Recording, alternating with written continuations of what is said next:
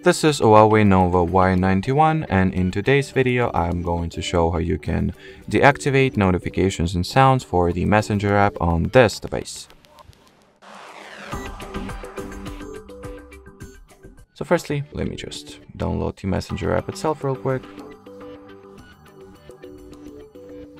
It will not take a lot of time.